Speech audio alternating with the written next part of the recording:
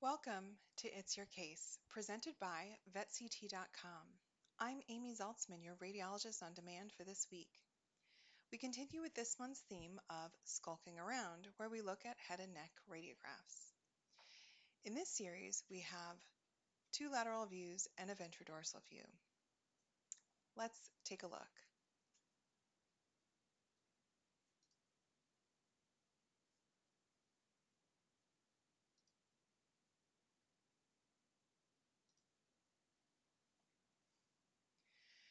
Today's example is a 5-year-old female spayed Maltese who was transferred for continued care following an attack by a larger dog, also known as a BDLD or big dog, little dog. The owner reports that she was attacked by the neighbor's Rottweiler earlier in the day, and her vet reports that she has been vomiting blood. She was completely normal prior to this event, and sedated oral exam at the time of this radiographic exam reveals a large laceration between the base of the tongue and the epiglottis. Part of the hyoid bone is visualized.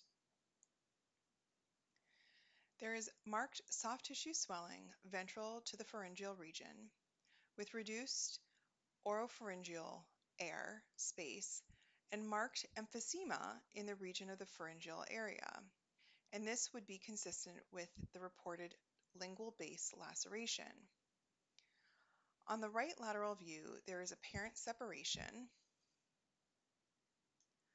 of the epihyoid and ceratohyoid bones.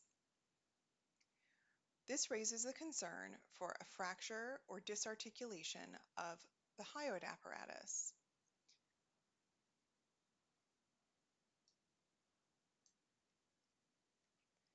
On the ventrodorsal view, we observe the emphysema and we see that it tracks into the right side tissues, delineating some of the fascial planes. For this patient, we have marked peripharyngeal soft tissue swelling and emphysema consistent with the reported lingual base laceration. The separation between the epihyoid and ceratohyoid bones confirms a hyoid apparatus disarticulation, which can result in laryngeal instability relative to the base of the skull. Also of note on the right lateral view is a small amount of soft tissue swelling in the region of the orbit. However, this is not confirmed on the ventrodorsal view. This soft tissue swelling adjacent to one of the orbits may be secondary to a mild degree of obliquity as we observe the processes of the mandible, as they are not perfectly aligned on the lateral view. The pharyngeal changes are consistent with the reported traumatic injury and disarticulation of the hyoid apparatus. The hyoid apparatus serves as a suspensory mechanism for the tongue and larynx. The presence of this disarticulation may result in laryngeal collapse and therefore severe dyspnea.